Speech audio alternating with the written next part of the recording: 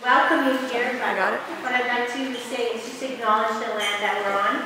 So acknowledge that we are on the unceded territory of the Sunamo First Nations people. We are grateful to be here and hosting this event here, and are thankful to be able to do that this evening. And welcome to all of you. So Pecha Kucha, how many of you have been to a Pecha Kucha before? Okay, so the rest of you are newbies. So welcome to Pecha Kucha. I would like to acknowledge in the room our students. If you could just, students who have been involved in planning this event. So this has been an experience for them in event planning, and we are excited to have them be hosting of this event. So all of the students that were involved in planning, can you raise your arms and wave? And they are going to be behind you.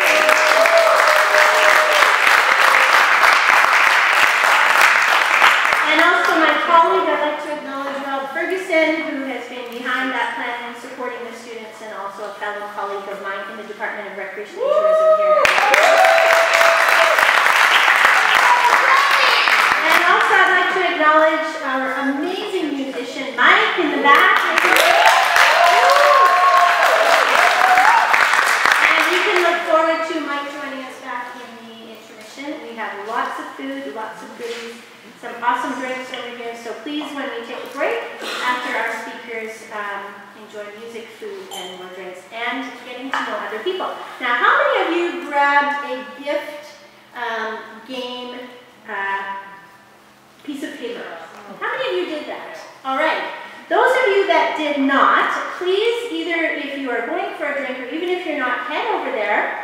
Because our theme this evening of gift and exchange, the students have created a gift and exchange game. So you need to pick up a piece of paper from there, open it, and try to do what is on that piece of paper if you can this evening. So I would just like to let you know that this is our 8th Pecha Kucha in Nanaimo. And yeah, that's exciting that there have been 8 of them. And our theme, each Pecha Kucha has a theme, and this theme is called Gift and Exchange, recognizing giving and receiving as foundational to the human experience. So I just want to give you a little bit of a blurb here. From the tangible to intangible, the conventional to unconventional, and the practical to the impractical. Giving gifts and exchanging offerings are practices that extend cross-culturally. They are timeless and infinite, and bring us together as individuals and collectively. Be it motivated by gratitude, appreciation, remorse, celebration, remembrance, or great sorrow, we give to punctuate life, and we share together what it means to be human. So as you look around the room, you will see a number of old items. You see old boxes, old suitcases, maybe even some old people.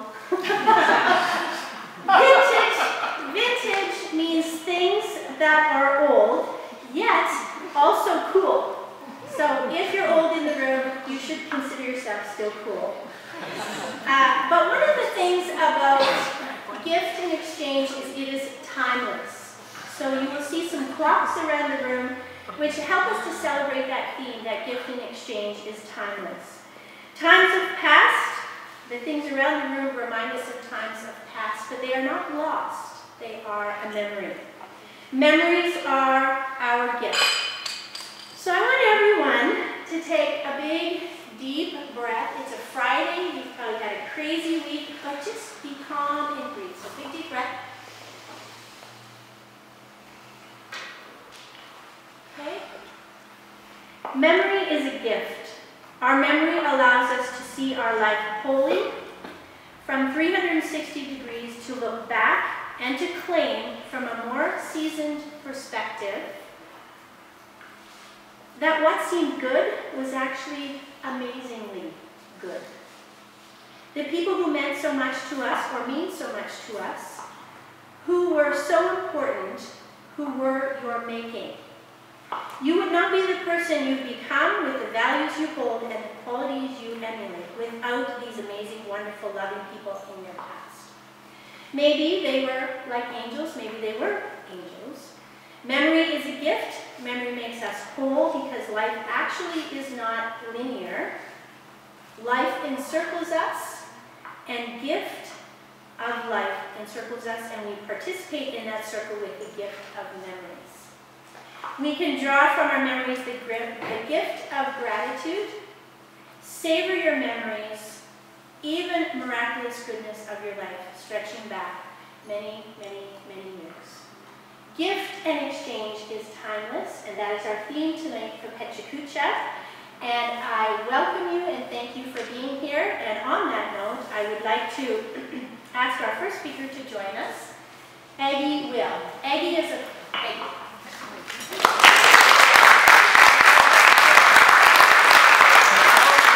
Aggie's topic this evening is Ghana Research and Study Tour, A Decade of Unexpected Gifts.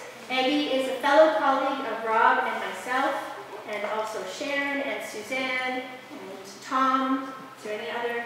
Garrett, Ken Hammer, Amanda's here, sorry, I'm just grabbing everybody. We're all here. We can play together and we work together. As a professor in the Department of Recreation and Tourism Management at Vancouver Island here, Aggie is fortunate enough to live a life of learning, adventure, and exploration. She's also honored to live, work, and play on the unceded territory of the Sunni First Nations people. Aggie?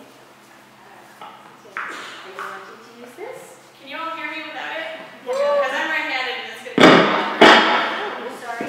That was weird.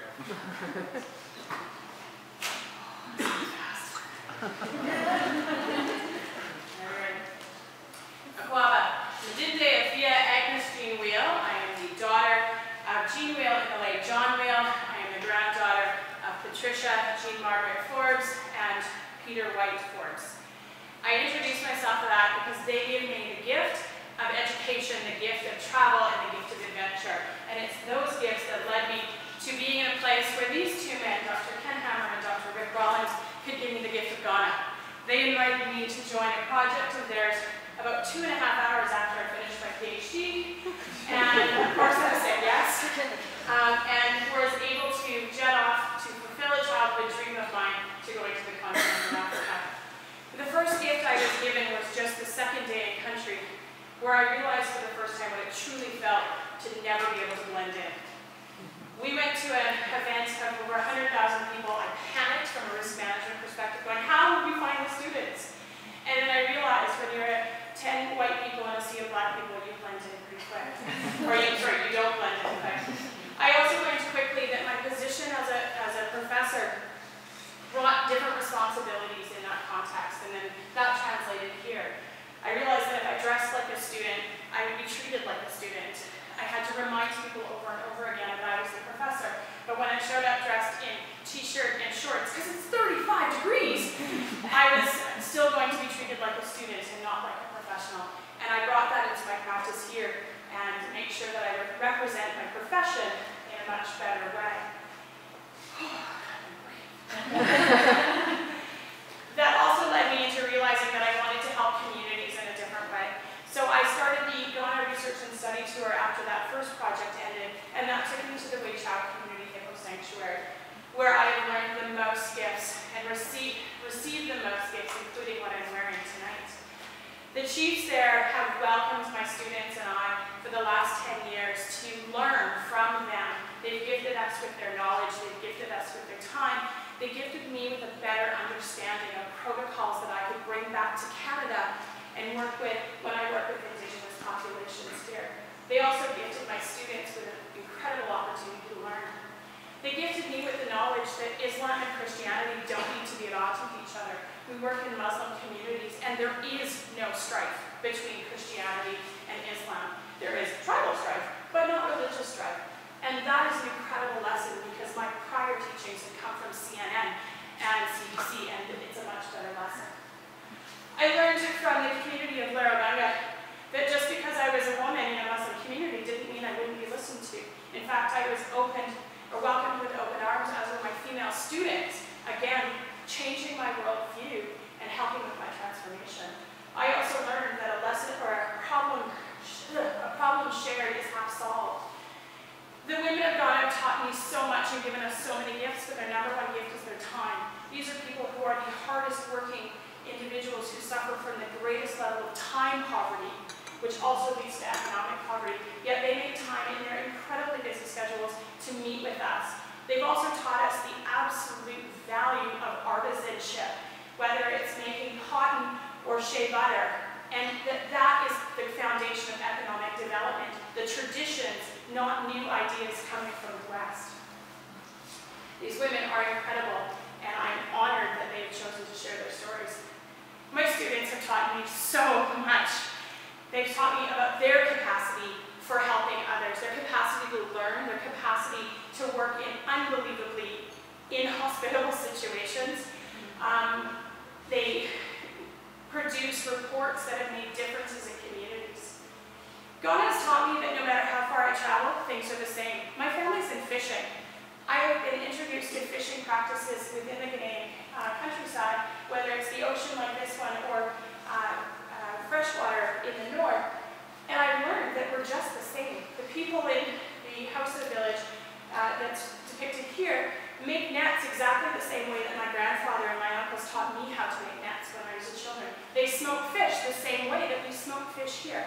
The more I travel, the more I learn that we are the same, that we are just one people on this planet. And that makes a huge difference to how I approach my teaching and my work. The biggest lesson God has taught me is colonialism. I really didn't have an understanding of what that meant in Canada and what that looked like. God had taught me that. This is a slave castle. And it is the site of such incredible atrocity. And I force myself, because it's not a fun trip, I force myself every year, and my students go with me, and we learn. But we also learn about resilience. This is right beside that slave castle. This would have been a beach of absolute torture in the past. Now it is a sign of resilience. It is an active, vibrant fishing village. And on other days, this would be filled with children and people bringing in the nets, but also playing football and just enjoying life.